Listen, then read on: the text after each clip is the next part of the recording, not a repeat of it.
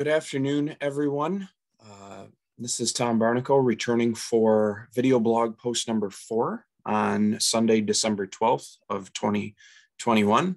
Yes, I did decide to change my background by adding some Christmas spirit, probably the only Christmas spirit you will find for me. Not a big decoration person, but I thought, well, might as well spruce it up a little bit for the TCAOA basketball officials. So we're in week 2, or we just got done with week 2 of girls, just got done with week 1 of boys. Hopefully everyone's happy, healthy, injury-free at this point with the holidays coming up. We've still got a couple weeks of games left. And I thought this would be an opportune time to talk about the MHSAA's basketball apparel guide. As you can see, this was last updated October 1st of 2019, but obviously this is what we're working with. This is what is dictating all of our adjudication of penalties when it comes to basketball apparel, both for girls and boys.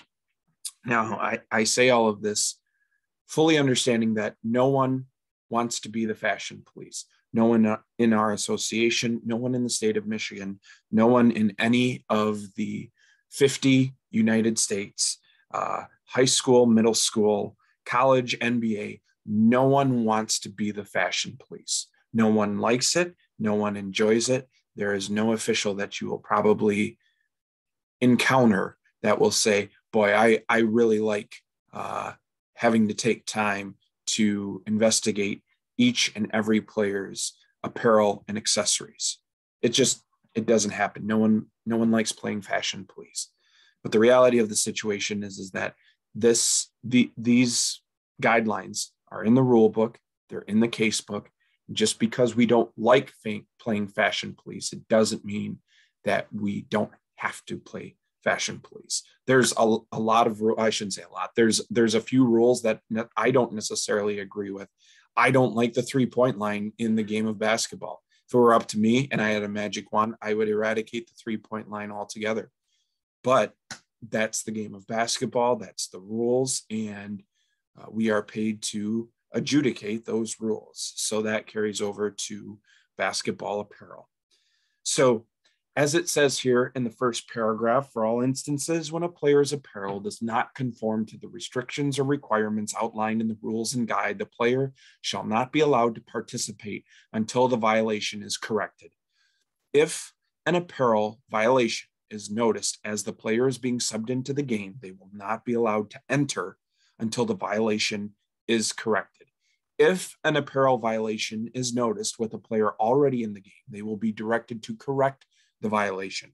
If it cannot be corrected in a reasonable amount of time, the player will be removed from the court or substituted for and will not be allowed to re-enter until the violation is corrected. Now, I'll give you my own personal experience from just this past week. I was working with Paul Sevilla and Travis Garbalinski at Clare. They were playing Farwell. One of the things that you've heard me advocate for before is watching all the players during pregame warmups to see if you can see any illegal apparel or miscolored accessories or any of the like. While the three of us were pre-gaming, it wasn't obvious that 6 Farwell players were wearing illegal undershirts. And the reason being is because they were wearing warm-ups, as most teams do nowadays. So it's not a matter of asking players to take off their warm-ups during pregame. Okay, that's not what I'm saying. What I am saying, though, is even during the pregame where announcements are happening and players finally will remove their warm-ups, and you see that players have illegal undershirts on. In this case, they were black undershirts with purple jerseys, so obviously they were not allowable. We advocate for course correcting the coach and or the players. Again, if it's pregame and they're doing layup lines, you can probably connect with the players. If it's pregame and they are in line for starting lineups, then you might go to the coach and say, Coach, this player's undershirt is unacceptable, or this player's arm sleeve that I couldn't see before it doesn't match the rest of his or her teammates. In our situation, the one that Paul and Travis and I were going through, there were 6 players on Farwell's roster that had illegally colored undershirts. So we were able to get to the coach before we tossed to have the players go to the locker room, take off their undershirts, and come back either with the correct colored undershirt or no undershirt at all, right? We want to try to be as accepting as possible for players who have illegal colored undershirts, leg sleeves, headbands, whatever the case may be. If it takes them 60 to 90 seconds to remove the attire, that's fine. And that's what happened in our game. They ran into the locker room, they changed in 30 seconds, they were back out in plenty of time for us to toss. But if it slows down the game, or if you actually have to stop the game, that's where this intro paragraph comes into play, where you will ask the player, or you will ask the coach, to substitute for the player until that player is properly equipped. Now, I feel personally that it's important before the game starts to not only, I shouldn't say before the game starts, early in the season, we want to make sure that we are well aware of what's illegal and not illegal, and enforce it. Enforce it with tact, enforce it very calmly, but enforce it nonetheless. Because we don't want to be the crew or the official responsible for the situation continuing to permeate 5-6 weeks later. You know, if we are in the second week of January and there is a team that is still wearing illegal apparel or miscolored apparel, my thought is the officials who officiated the 6 or 7 games before the game that I'm working maybe didn't catch it, didn't do a good enough job of adjudicating it. Now, again, I understand that this might be a one-off situation, but me personally, I don't want to feel like I am handing off being the fashion police to someone who officiates after me if I can course correct the behavior in week 1, week 2, week 3, or realistically any week of the season.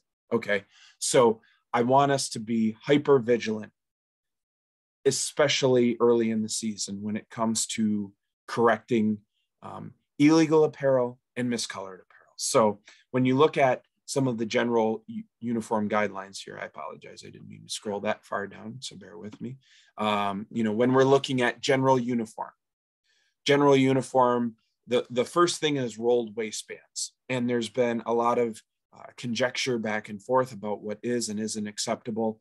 As it states here, rolled waistbands are legal as long as there are no exposed drawstrings and comply with the restrictions on logos.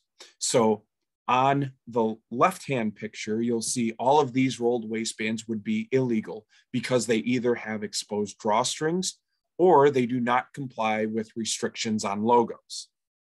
So we need to make sure if a player has rolled waistbands, which most every player does now. It used to just be a girls' basketball thing, but it's carried over now. I've seen pretty much every boys' team over the past couple of seasons roll their waistbands as well.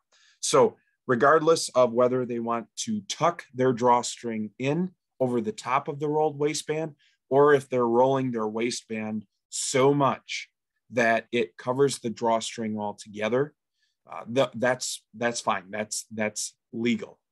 And the reason we want to hide those drawstrings is to prevent injury. It's the same thing. I'll talk here in a minute about the tails on the headbands.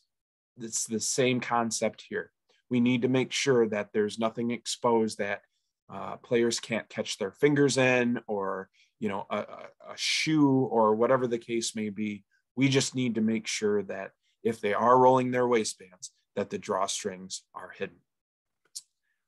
Numbers on shorts, individual players' numbers are permitted on shorts. That was a change that was made back in 2019. So nothing spectacular there.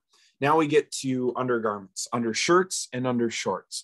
So undershirts must be a single solid color similar to the color of the torso of the uniform shirt. Okay, so again, if you're wearing white jerseys, you have to wear white undershirts. Back to our example earlier, we had purple jerseys with black undershirts. While not all members of the team must wear undershirts, undershirts worn by different members of the same team shall be similar in color with one another. So again, you can't have a white undershirt with a black undershirt.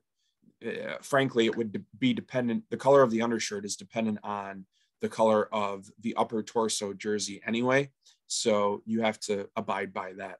Exposed sleeves shall not be frayed or slit. The ends must be hemmed, so no cutoff t-shirts unless they're hemmed on the end. And the sleeve lengths for each individual player shall be the same length. I can remember a couple of seasons ago where there was a team, I forget who it was, but every player on the team had adequately colored undershirts, but one sleeve was cut off, one sleeve was remained on. And not only did it look stupid, it was illegal. Sleeve lengths are not required to have the same sleeve lengths between them, i.e. some players may have short sleeves while other players may have longer sleeves. So you might have some players who wear long sleeves down to their wrist. You might have other players who wear the hemmed sleeveless shirt. You might have some players wearing the typical short sleeve shirt. All of those are legal as long as the sleeve lengths for each player are the same and the color of the undershirt matches the color of the jersey. Now, let's talk about undershorts, because here's where some of this gets very tricky. Visible compression shorts or tights must match the color of any or all accessories or meet accessory color requirements if no accessories are worn for both the individual player and for all teammates. Now, here's where this comes into play. So I go back to our game. I think it was the same game, if it was Paul and Travis, if I'm not mistaken. Players are wearing shorter shorts now. Okay, it used to be they wore the long baggy shorts like the Fab Five used to wear at Michigan. Now they're wearing the short Bobby Knight Indiana shorts. So somewhere along the lines, players decided that they wanted to show more of their quad and hamstrings. I'm not really sure why, but that's the reality of the situation. So our situation from the other night, we had a player who you couldn't see his undershorts until he hiked up the legs of his shorts. So the undershorts weren't hanging down below the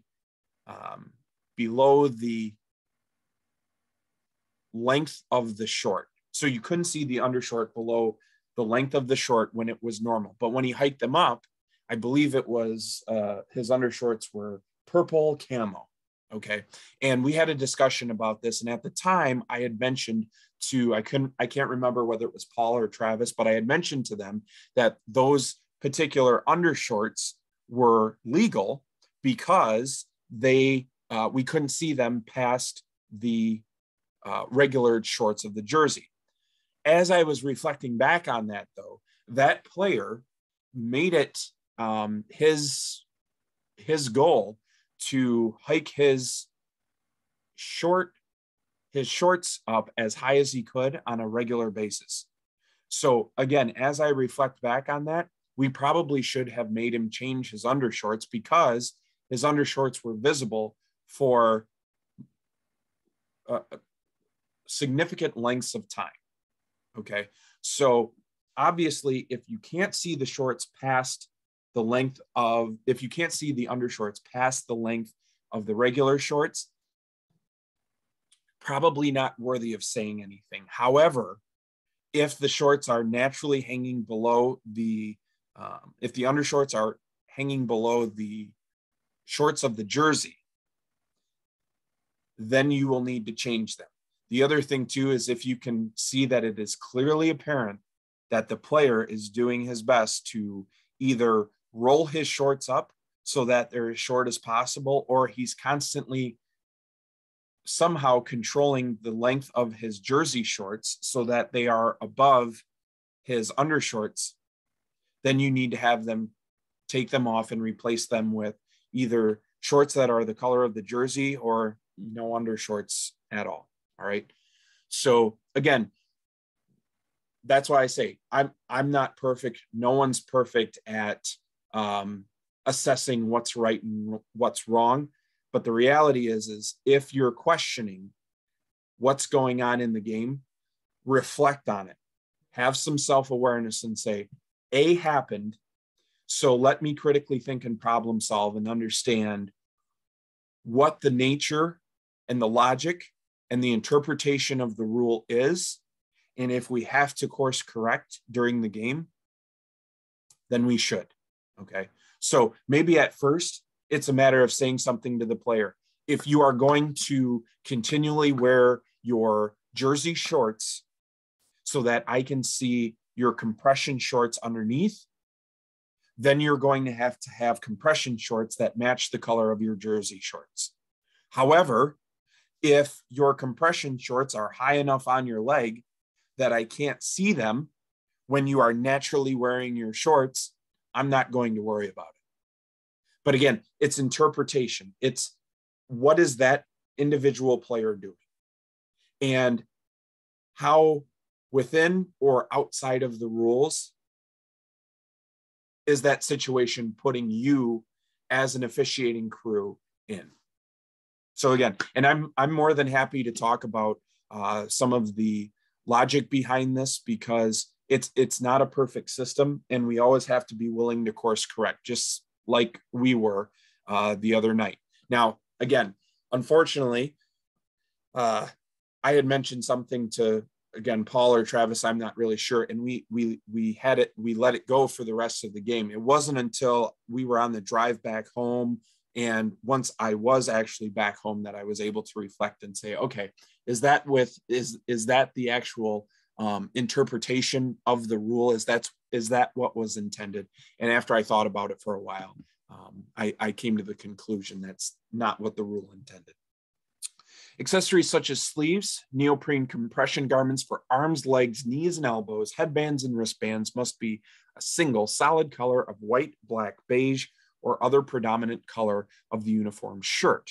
Any and all accessories worn by individual players must be the same color, and any accessory worn must be the same color for all teammates. So I think back to the example of maybe you have a group of girls basketball players on one team. 8 of them are wearing black headbands.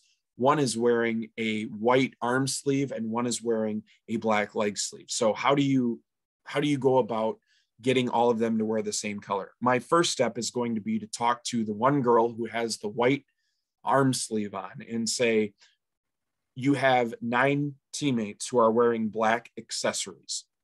If you can convince them to all wear white, I invite you to do so. If you can't convince them to all wear white, you are going to have to change into either a black accessory or no accessory at all. And those accessories have to be a solid color.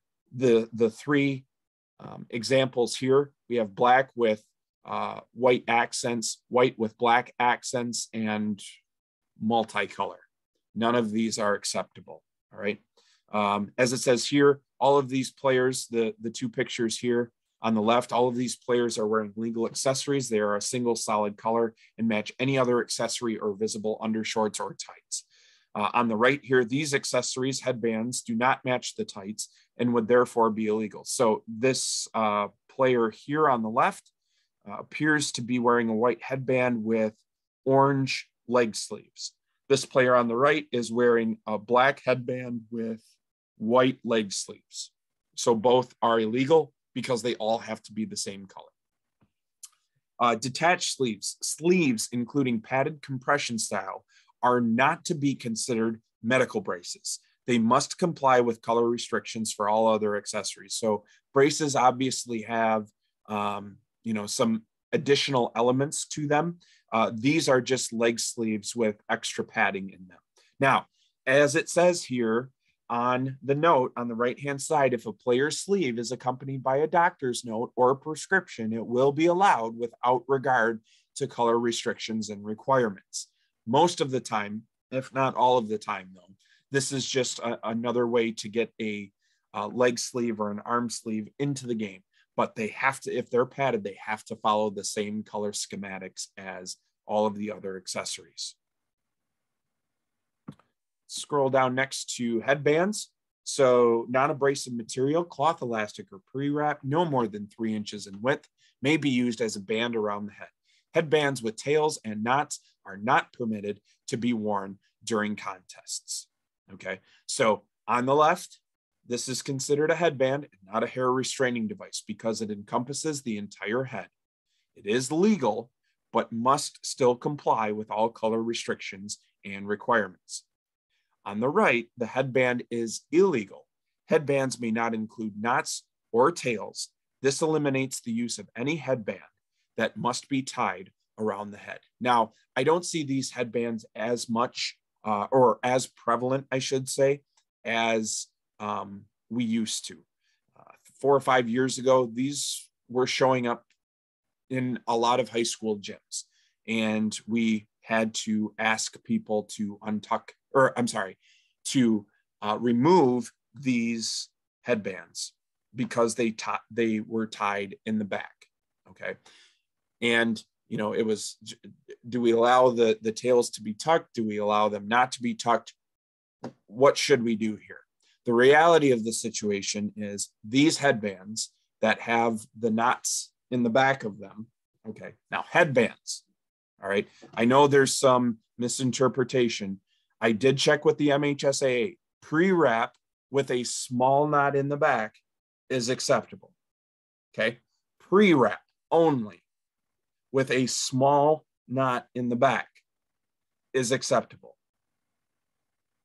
Headbands that are tied with knots in the back and with tails, whatever the case may be, are not acceptable. And here's kind of how to think about this. So these headbands have much, much bigger knots in them than the pre-wrap does, okay? The other thing, these headbands, when the knots are bigger like this, it becomes much harder and firmer laying against the back of the head. And then you introduce tails into the equation, and we're talking about the same thing we talked about with the waistbands earlier with the drawstrings. So when it comes right down to it, the only thing that can be tied in the back of the head, according to the MHSAA, is pre-wrap with a very small, unobtrusive knot in the back.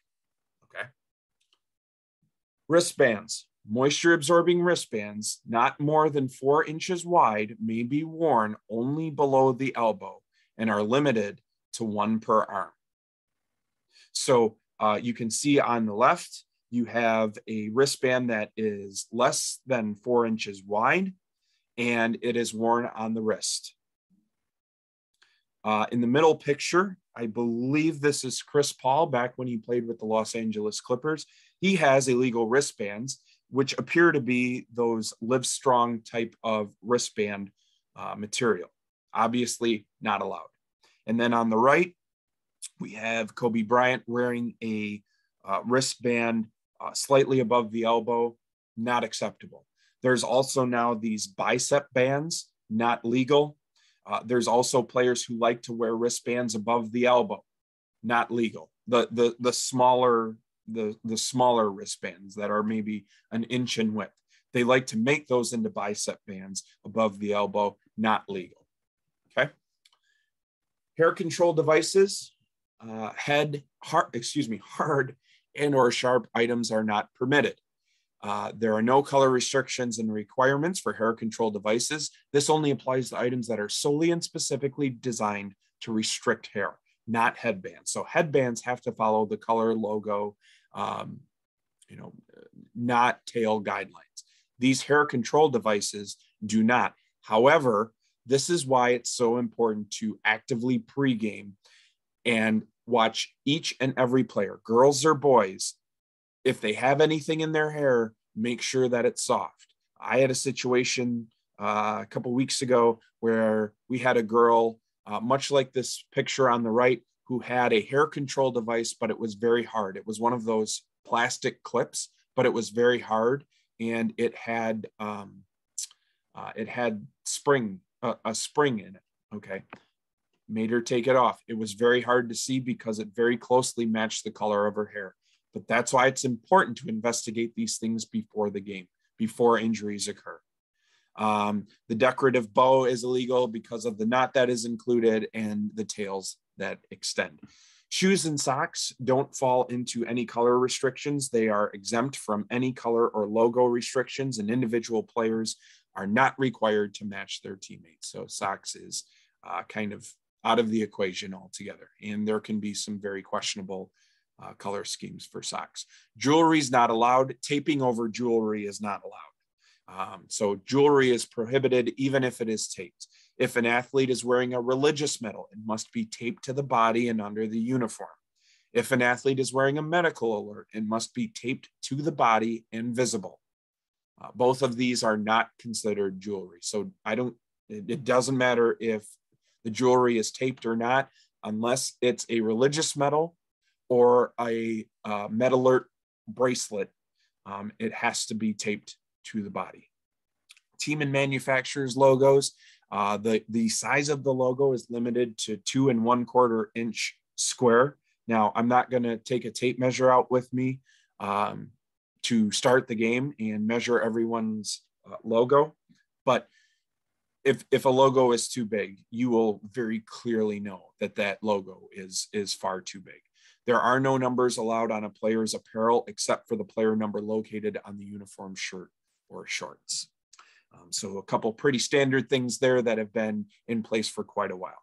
Protective equipment, braces, manufactured knee and ankle braces are not subject to color or logo restrictions. Braces can be made of a variety of materials and include one or more devices or inserts to support the joint. It may include hinges, straps, or an opening over the kneecap. Padded compression sleeves that we talked about earlier are not considered braces and are subject to color and logo restrictions. I had a very good conversation with a couple of officials about the patella bands. Hopefully everyone knows what I'm talking about. They're bands that you wear right below the kneecap in order to keep your patella in place. Those do not fall those are not considered leg sleeves. Okay, those are considered a device for medical purposes. Now, it has to be right under the kneecap. You know, if it's worn around the calf itself or around the ankle, that is not what the intention is for that particular device or that particular band. Okay, the band has to be worn immediately below the kneecap in order to be considered for medical purposes. And it doesn't follow any color restrictions. Now, a good question that I had was, can a player use pre-wrap as a patella band? And the answer is yes. Okay, players can use pre-wrap as a patella band. There's actually a lot of medical literature. I've checked with a couple of athletic trainers that I'm personal friends with, and they have said that pre-wrap can be a very effective patella band, and they actually recommend it now over some manufactured patella bands. Okay, so hopefully everyone knows what I'm talking about when I'm talking about the patella bands. Some of them come with Velcro on them, some of them tie. Again, there's a lot of players are using pre-wrap now. Whatever the case may be, in order to be considered a legal patella band, it has to be right below the kneecap, because that is what that band is meant to do. It's meant to help keep the kneecap, the patella, all of that structure, the knee structure in place. Okay, so that was a really good question that we had some great dialogue about, and it was very timely as we were talking about all of these accessories and items. Okay. So if you see this video before you get the email, I will be emailing out a copy of this apparel guide. Please feel free to reach out at any time and let me know if you have questions. Again, good luck the next couple of weeks before we get to the holiday. I'll be sending out a couple more videos, but hopefully these continue to be helpful and insightful. And if they're not, call, shoot me a text, email me, let me know that stop producing your video blogs, Tom, because they don't provide any value to my officiating career, and I will discontinue production. Okay. So Santa says, have a safe and happy week, and we'll see you guys here next week.